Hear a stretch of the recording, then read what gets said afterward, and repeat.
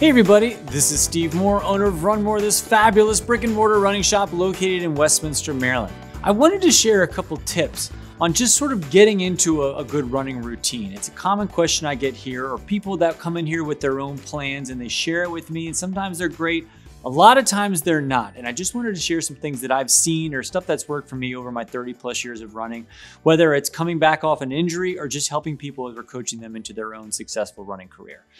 I think one of the first mistakes that people make when they get into running is they just want to get into it with both feet. And I totally understand that. It's pretty common when you find a new hobby, whether it's baking or football or knitting or whatever it may be, where you're all in. You're watching the YouTube channels. You're studying the form. You're looking at all the great shoes out there and you want to just dive into this. Running is not really one of those things that you can really dive into with both feet right away and find long-term success with it. When I tell people how I suggest them starting, they usually give me the stink eye of like, I got this, old man. What I usually suggest for people when they're getting into it is that first week, 3 days a week, 20 minutes at a time. That's it.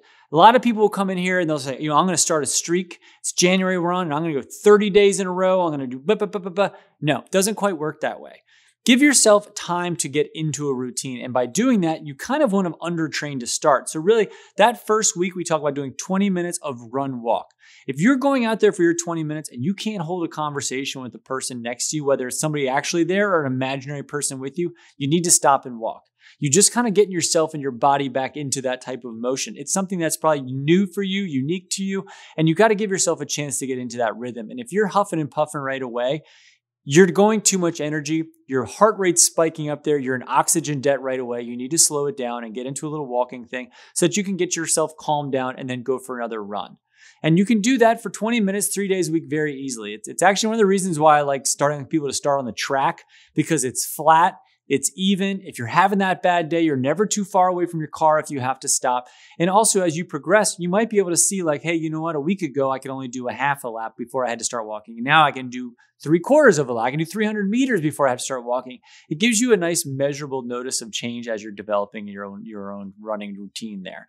So I usually will say like week 1, week 2, week 3, 3 days a week, 4 days a week, 3 days a week, just sort of getting yourself comfortable with being out there. And I actually, for myself, I even find if I'm coming off an injury, even though I've been running for so long, it takes me 10 runs before I feel like a runner again. And I sort of follow maybe not that exact 20 minutes plan, but I really will come back with like every other day for a little bit and then 2 on, 1 day off and start building in some of those days. You got to be easier on yourself when you come out of the gate because it's very easy to get discouraged and stop. And what we see with a lot of people is when they give themselves that I'm going to run every day in January, if you miss January 14th, it's pretty easy to miss January 15th and 16th and 17th. But if you plan for these days off, if you're already saying, I'm not going to go 6 days in week 1 or week 2 or week 3, it's a much more manageable and easy thing to set those goals and time away for set aside for yourself than saying this is something you have to do every day.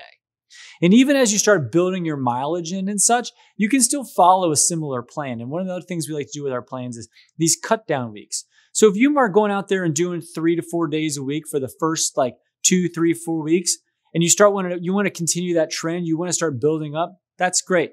But you still need to give yourself a little bit of time. So we have these like small week plans where we only want to do about 20 minutes at a time. And then as we get into building it up a little bit, we might only want to do 4 days a week, and maybe we want to do 30 minutes at a time. So what we'll do is we'll say, week 3, we're doing 10 miles for that week. We're doing 4 runs that week. And week 5, maybe we're going to do 4 runs and 12 miles. Well, then we come back in week 6, I might only do 9 miles. We want to go week up and then have a check down week where you bring yourself a chance to take down 1 day a week. Maybe you're only doing 2 or 3 days that week. And you go back to those 20-minute runs. You're giving your body a chance to sort of process all that hard work you're doing, and that'll give you a chance to see development. Because if you think that you can just keep building week after week after week, I hate to tell you, it's just not going to work that way. So by doing sort of a 2 week up, 1 week down is a nice way to slowly build yourself up. You can build. And you start adding all those elements in, and before you know it, you're running and you're doing, a nice 30 miles a week of training, but it's going to take you a while to get there. Don't expect to come out of the gates and be running that long. Be easy on yourself. Give yourself a little bit of grace. Give yourself some time to get into running without being all in on running day one, because I think you're going to set yourself up for failure that way. And I think the real goal when I talk to people in here getting running is like, I'm so happy you're coming here getting a shoe, but I want to see you in 20 years getting more shoes. I want to see that you found the sport and that's something that you were all into for life, and not just for that little short-term gain or that small weight loss plan that you have, but you want to be a long-term, lifelong runner, because I tell you, that's where all the happiness is. When you get out there and you're smiling, you're excited to get out there and run for each day, and you feel all that wonderful energy and positivity you're getting from your running, it's an amazing feeling. But you won't get to that point if you start trying to hammer day in, day out, right out of the gate on your running program. I hope that was helpful for you. And if you have any questions on sort of a beginner running program, please feel free to leave it down below. We'll try to get back to you as soon as we can. And if you found this helpful or enjoyable, give me a like and subscribe. It will certainly help me out there. Thank you so much for watching our channel, and I hope to see you around soon.